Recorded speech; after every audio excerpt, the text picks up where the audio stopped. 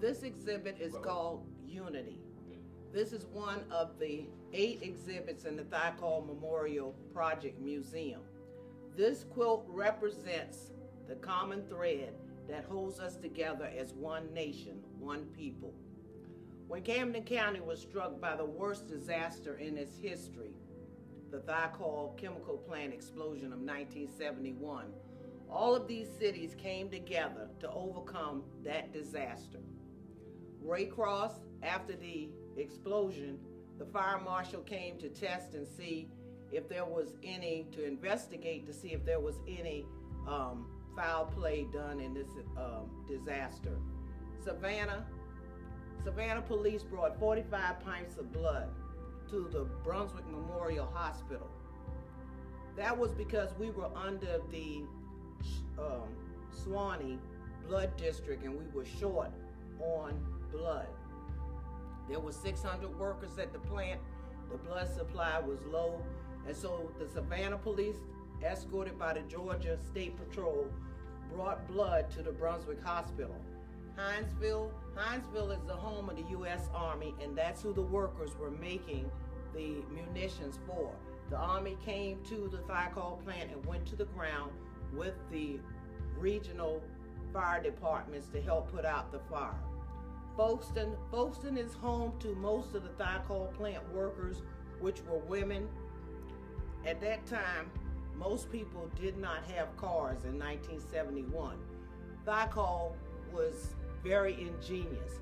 They would have a bus pick up workers in Waycross.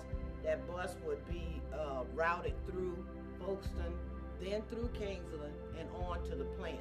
They had other buses coming from Brunswick, Jacksonville, and Fernandina to help the workers to get to work.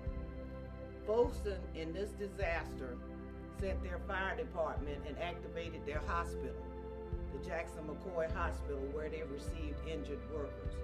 Brunswick was the first outside city to respond to the 1971 emergency. John Ritter took off from St. Simon's Island with his helicopter to rescue people. Glencoe, that was a Navy air station, they came and responded. Brunswick Police, Glenn County Police, and Brunswick Fire Department. They all came to help us in the disaster. St. Mary's is the home of Gilman Hospital. Their fire and police department came and they responded to the fire. Darien, I had spoken with the Darien mayor of that time in 1971, and he said that he stood upon the bridge and saw the plume from the explosion. They had 2 fire departments in the Darien-McIntosh County area, and they sent Cox Fire Department to respond to the fire. Blackshare, the city of Blackshare was a good neighbor. We had 29 people to die from the explosion, and what Blackshare did, they got with Valdosta and Albany, and they brought Hearst to this region to give the people their final rights. Woodbine is the home of the Woodbine Thiokol Chemical Plant. It was the affected city. It was the city that President Nixon sent the telegram to, extending his condolences and the condolences and heartfelt prayers of the nation. Kingsland was that first city in. Chief Peoples, after being called by Mrs. Peoples to respond to Thiokol, his unit was the first unit to respond to the fire. Once he arrived on site that morning, he radioed back to the city of Kingsland and told Miss Peoples to send everybody. It was something like he'd never seen. He'd been out there a month before where Building 111 went down, but when he got there on the morning of February the 3rd, 200 acres of the 7,400 acres was on fire and munitions were detonating. Fernandina, it's important to know the history of Fernandina in this emergency. Fernandina was the good neighbor. They put up a distress signal, and that distress signal was intercepted by Jacksonville. But before they pulled out, we have their records, Fernandina Fire Department brought 3 units they joined with Yulee Fire Department, and they all came across the Blue Bridge together. They stood up the hospital in Fernandina after putting up the distress that was intercepted by Jacksonville. So Fernandina and Yulee, both units, came across the Blue Bridge because I-95 wasn't finished. Jacksonville,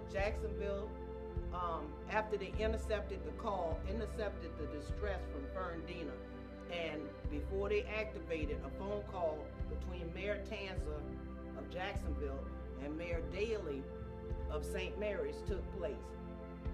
The mayors had a conversation where Mayor Daley told Mayor Tanzer if Thiokol had blown up, it was 600 workers, and he only had a 19-room, 38-bed hospital, and he needed him to bring Jackson Naval and Cecil Field so that injured workers could be medevac to Jacksonville. So the city of Jacksonville stood up 5 hospitals. Their fire and police department was activated. Jackson Naval and Cecil Field, the Navy and the Coast Guard were activated.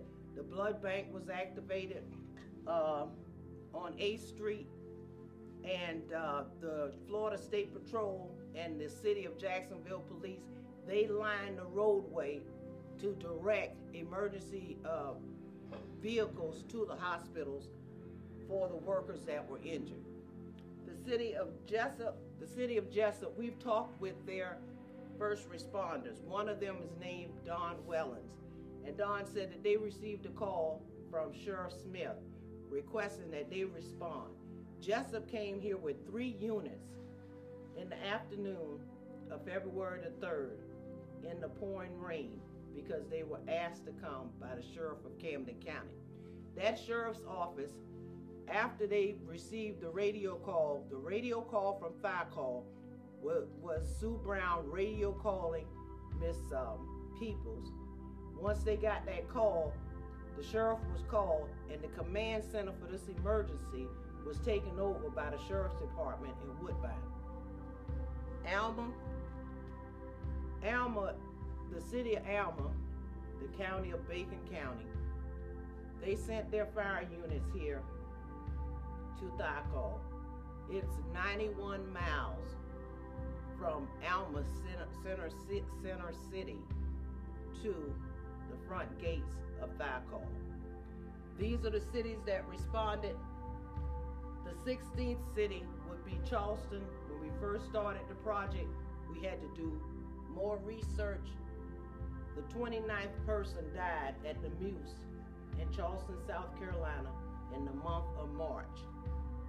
These cities represent the cities that will be in the national park that we're planning. Their artifacts will be put in corridors dedicated to each city. So you have 16 cities, there were 14 hospitals. Each hospital replica will be in the museum along with the workers' artifacts. So as one unit of unity, we are planning a national monument, the Thiokol Memorial National Monument, with the 16 cities, the 14 hospitals, the 600 workers, and the 7,400-acre layout of the Thiokol site. These are the people that overcame the worst disaster in the history of Camden County, a disaster which is ranked number 10 out of 100 in the last 100 years. Thank you for visiting.